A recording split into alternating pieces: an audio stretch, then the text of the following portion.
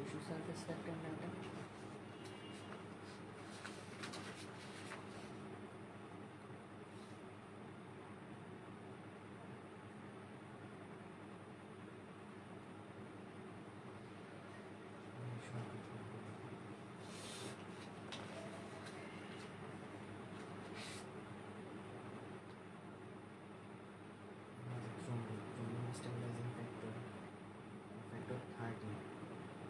Thrombin stabilizing factor, tissue factor, thrombin stabilizing factor, thrombin, fibrinogen, fibrin hormone, thrombinটা কি করে fibrinogen, fibrin hormone, ঠিক আছে।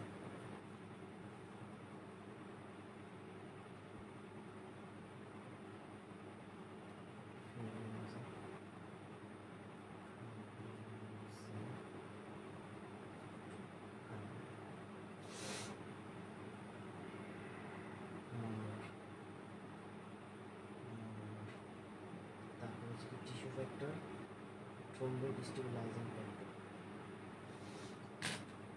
তারপরে এটা কি করে thrombin, এটা হলো thrombin stabilizing factor।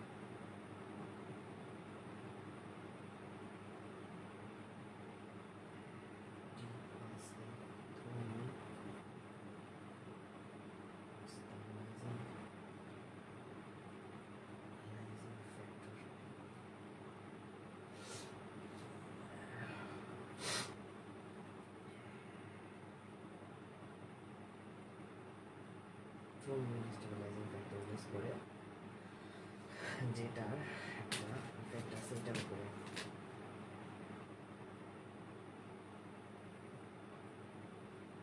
thrombin stabilizing এখান থেকে আরেকটা ইউজ হয় tissue factor,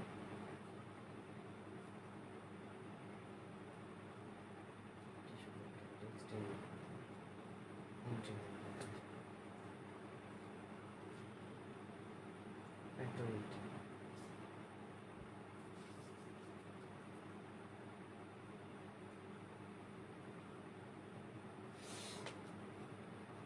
tissue factor,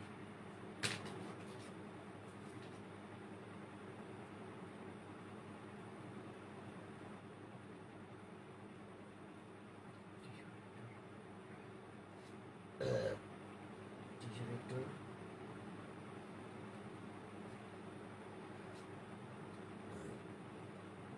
stimulate करके करे factor 8 के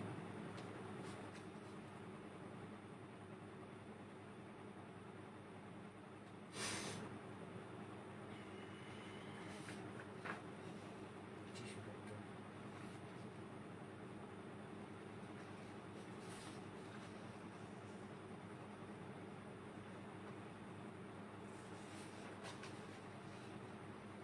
major tissue platelet और major tissue থেকে factor 8,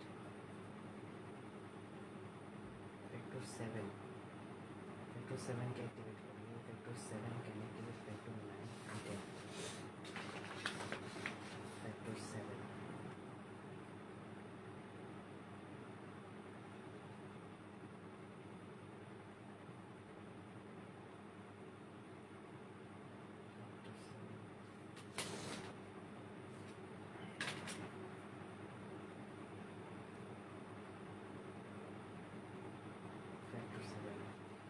repeated factor 7. Factor 7 দিয়ে কি করে activate factor 9.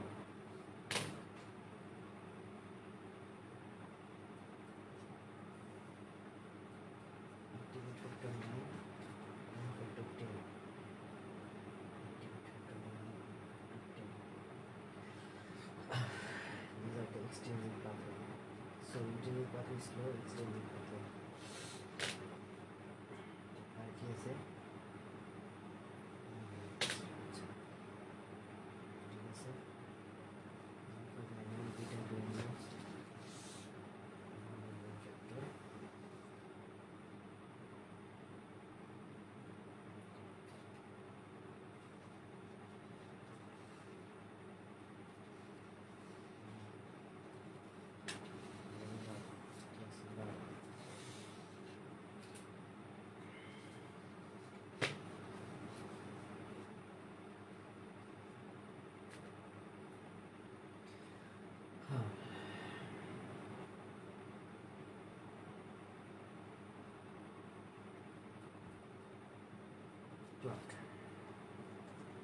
to plug the puncture point in cardiovascular system.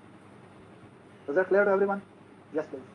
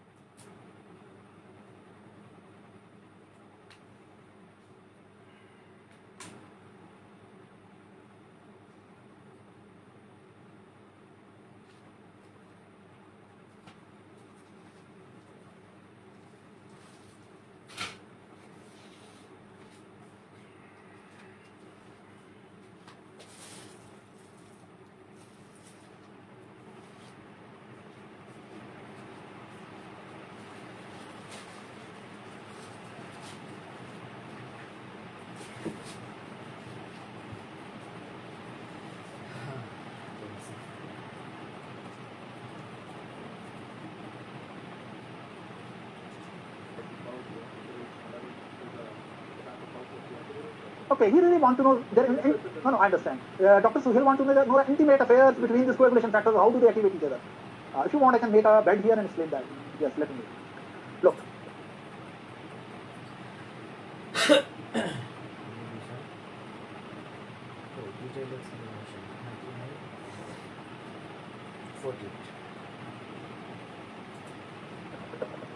I will just explain one step and remaining you have to understand. The most important step to understand here is how the factor number 9 activates the 10 and how the factor number 10 activates the prothrombin. This is the most juicy thing in whole this game. Right?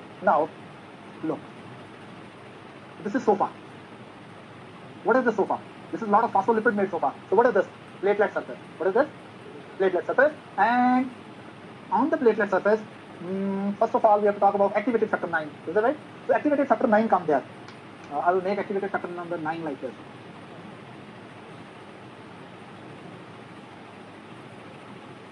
Sitting over here. Now it is about to activate whom? Factor number 10. So here is factor number 10. Not very happy and not very interested to be activated, but somehow happened to be there. Factor number 10. Now, very important thing.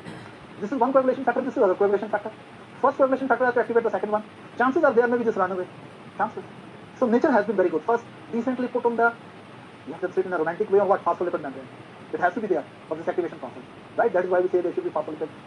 This phospholipid membrane is the surface provided by the platelet.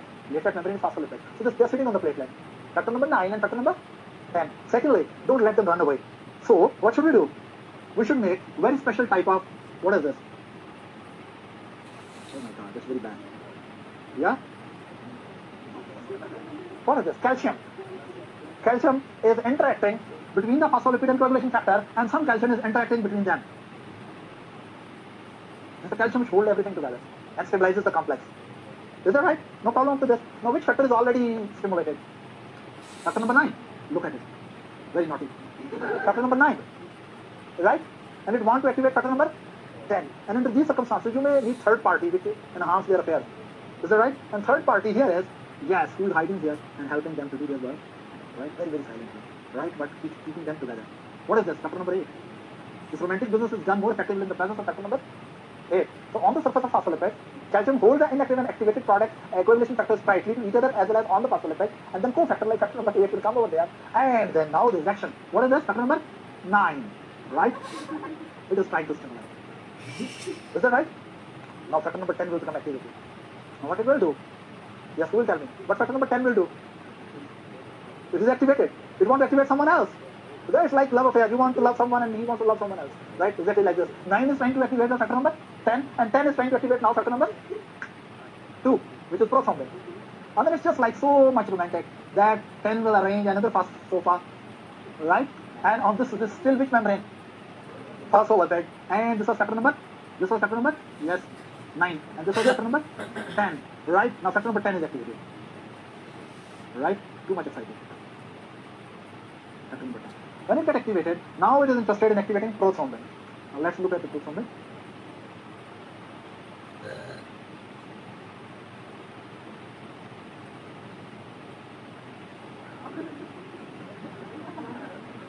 I never knew you get excited with the diagrams.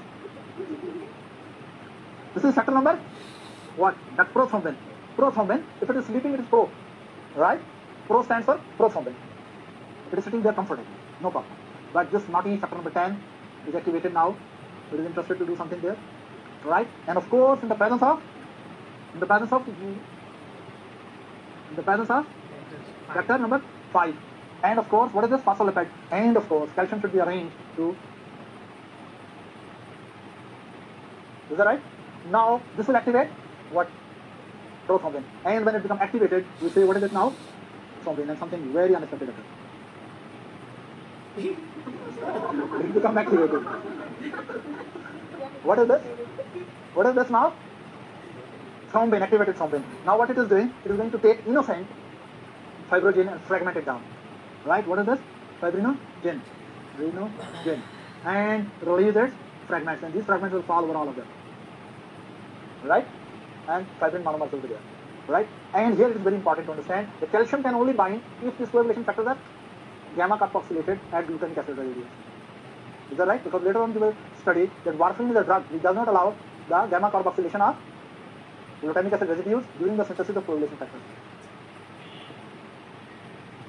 And if it does not allow the gamma carboxylated at glutamic acid residues.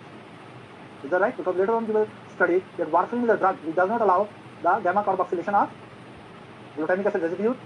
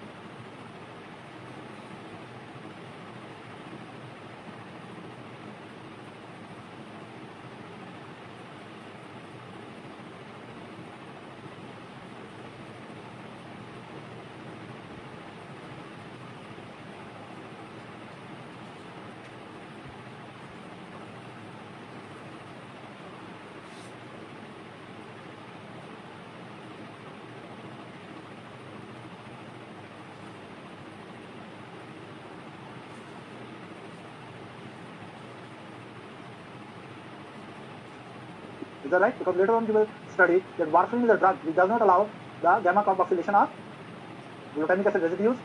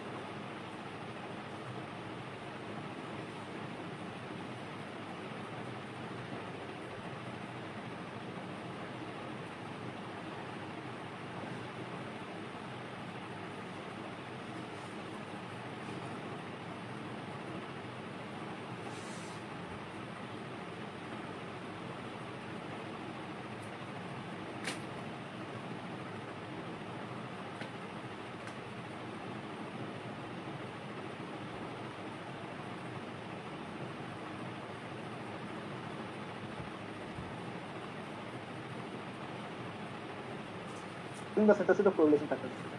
And if you warfarinize the patient, if you give the patient warfarin, patient has the coagulation factors, but they cannot interact with calcium. Such coagulation factor cannot work in stimulatory cascade of coagulation system. Is that right? Anybody?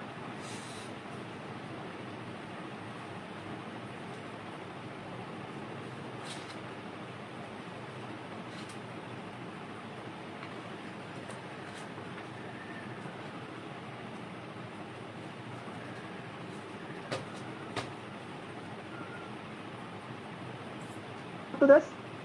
There's no question? For sure? Now, if I ask you,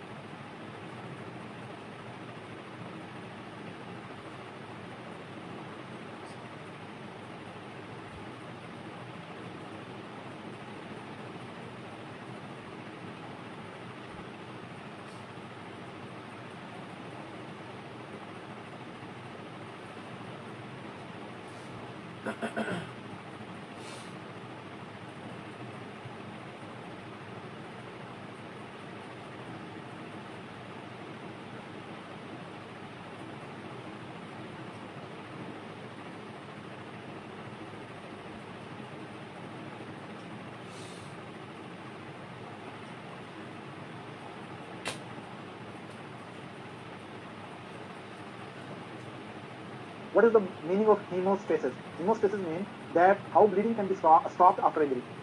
Hemostatic process has multiple steps. Step number 1 is vasoconstriction. Step number 2 is temporary platelet plug formation, or which is also called primary platelet plug, or which is also called primary hemostatic plug. Then once a platelet plug is formed, over that coagulation process may deposit the fibrin strand network, primary hemostatic plug. Then once platelet plug formation, injury. Hemostatic process has multiple steps. Step number 1 is vasoconstriction.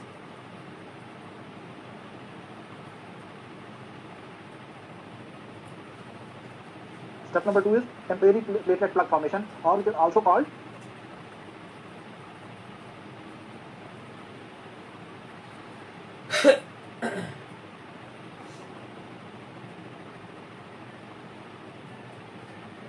platelet plug, or which is also called primary hemostatic plug. Then once a platelet plug is formed, over that coagulation process may deposit the fibrin strand network, and then primary plug with the coagulation and fibrin network. Now primary plug is converted into secondary plug. Is that right? And in the blood, a big secondary plug is called thrombus. Is that right? And outside the blood, platelet plug with coagulation is called clot. Now listen. If I say there is only coagulation, it means only coagulation factors interact with each other and make fibrin coagulum. Coagulation means fibrin coagulum. But if I say there is thrombus, it means platelet plug plus coagulation is within the circulatory system. Right? If I say there is clot, then it means platelet plug with coagulation is outside the circulatory system. Is that clear to everyone? Right? If I say there is only coagulation, it means only coagulation factors interact with each other and make fibrin coagulum. Coagulation means fibrin coagulants.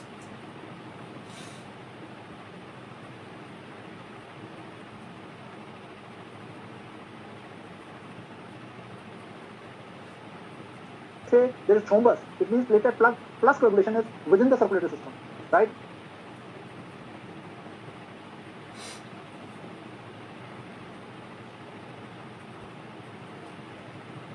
If I say there is clot, then it means platelet plug with coagulation is outside the circulatory system.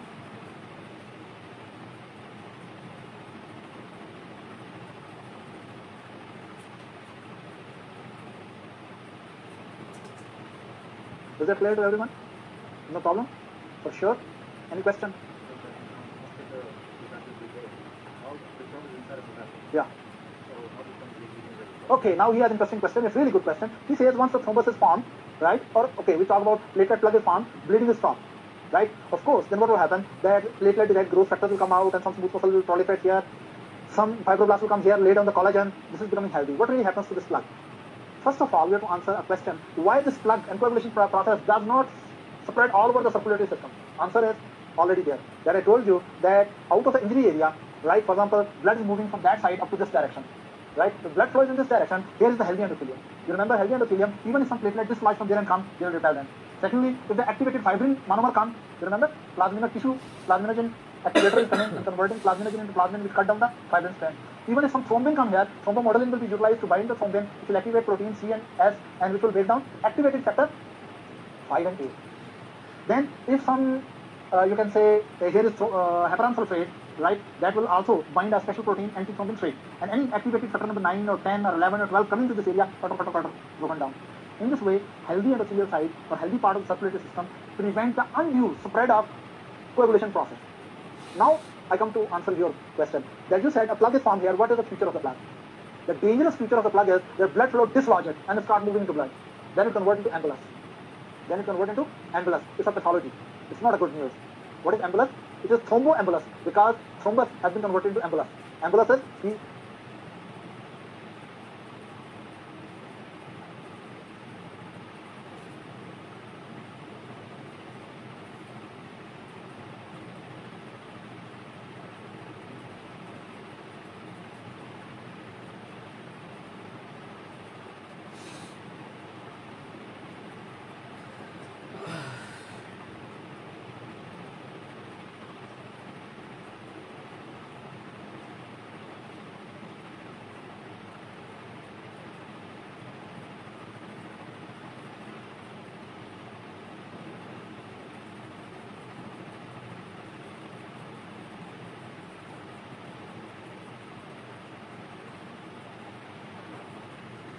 embolus is a piece of thrombus moving into blood, going the downstream, eventually blocking a small vessel and may damage the tissue.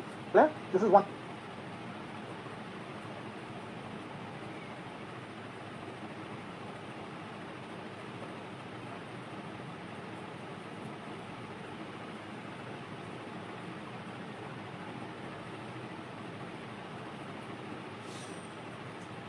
That it may embolize. Other thing is that tissue plasminogen activators are activated. Tissue plasminogen activators are produced too much plasminogen is converted to plasmin and plasmin start cutting down all the fibrin and platelet disintegrate and plug disappears. That is called dissolution of the thrombus, a platelet plug. So either it becomes embolus which is bad or it becomes dissolved with the time and which is good. Or lot of fibroblasts come into it and lay down the collagen. And that is a sort of permanent grave of that thrombus. Right? There's the collagen. We say organization of the thrombus. Into it and plasmin start moving into blood, start moving into blood. Then it converts into embolus. It's a pathology. It's not a good news. What is embolus? It is thromboembolus because thrombus has been converted into embolus. Thromboembolus is a piece of thrombus moving into blood, going the downstream, eventually blocking a small vessel and may damage the tissue. Clear? This is one thing, that it may embolize. Other thing is that tissue plasminogen activators are activated. Tissue plasminogen activators are produced too much.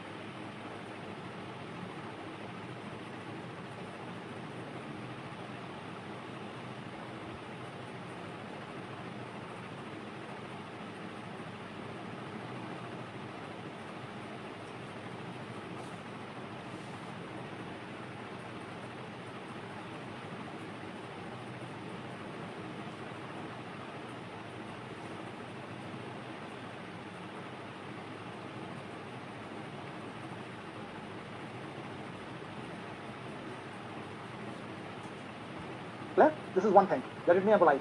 Other thing is that tissue plasminogen activators are activated.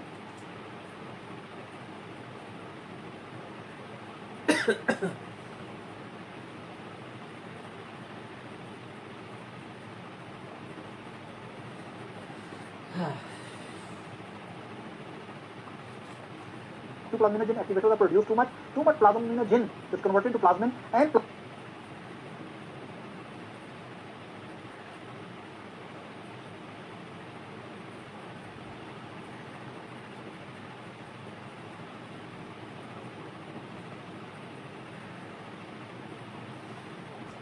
start cutting down all the fibrin and platelet.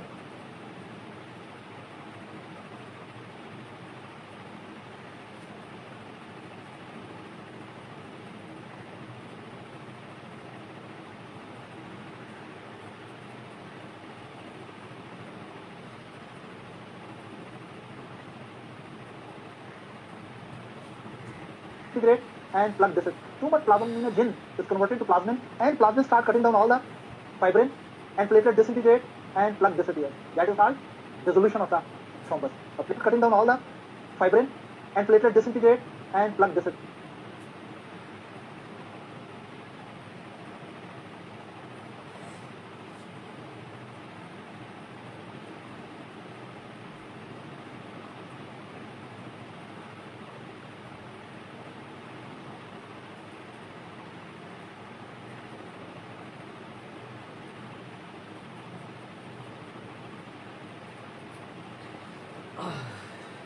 That is called dissolution of the thrombus, a platelet plug. So either it becomes embolus, which is bad, or it becomes dissolved with the time, and which is good.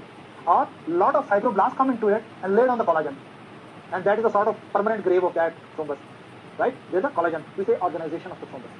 So thrombus, a platelet plug, that is a sort of permanent grave of become dissolved with the time, and which is good. Or lot of fibroblasts come into it and lay down.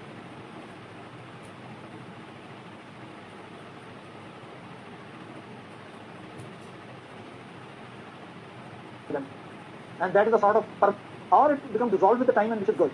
Or lot of fibroblasts come into it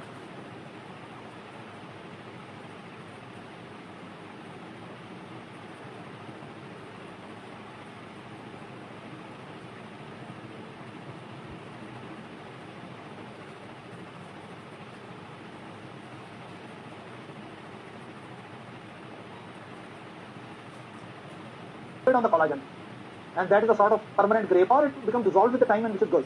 Or lot of fibroblasts come into it and lay down the collagen.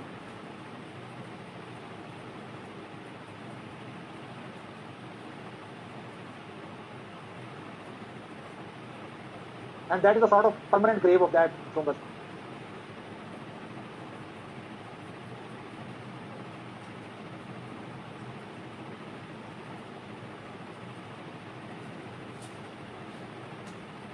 Or lot of fibroblasts come into it and lay down the collagen, and that is a sort of permanent grave of that thrombus.